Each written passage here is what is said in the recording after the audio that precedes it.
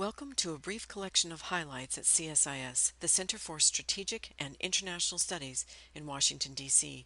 CSIS hosts a variety of events, including major speeches and conferences. Mark Moyer and Tom Ricks discussed Moyer's new book, A Question of Command, Counterinsurgency from the Civil War to Iraq. I have seen charismatic leadership without strategy. It is disastrous. You do not want to go there. Charismatic leadership without a strategy is a Ferrari without a steering wheel.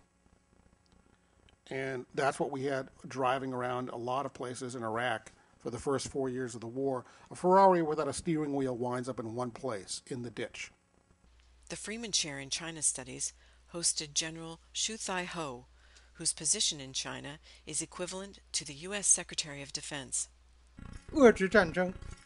To deter and win wars remains the top priority of the armed forces, and the capability to win local wars in conditions of informatization is vital to the capabilities for multiple military tasks.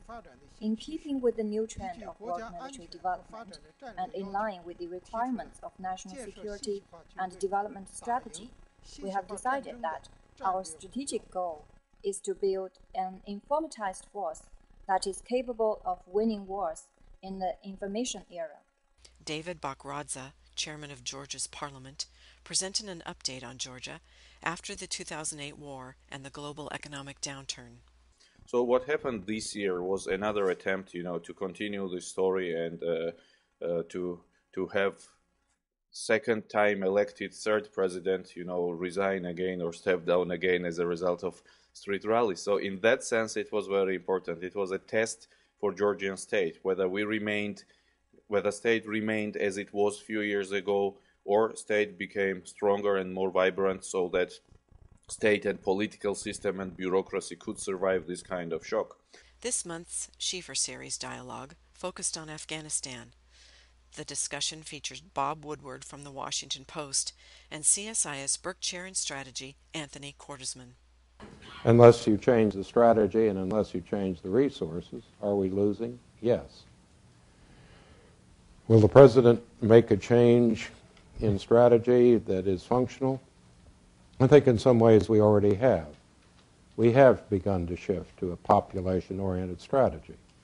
We are focusing more on shape, clear, hold, and build, not kinetics in the field.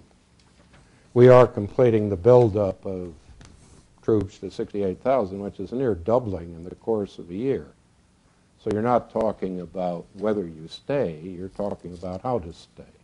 For more information on these and other endeavors at CSIS, please visit www.csis.org.